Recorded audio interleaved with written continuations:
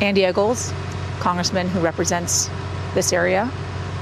Christmas card out, his entire family, they were holding assault-style rifles.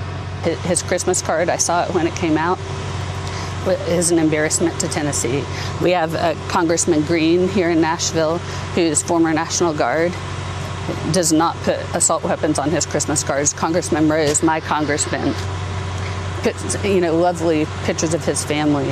To advertise that as some sort of right, to me, is wrong. These assault weapons that are being used in the mass shootings are purchased specifically for the event, usually days before the event.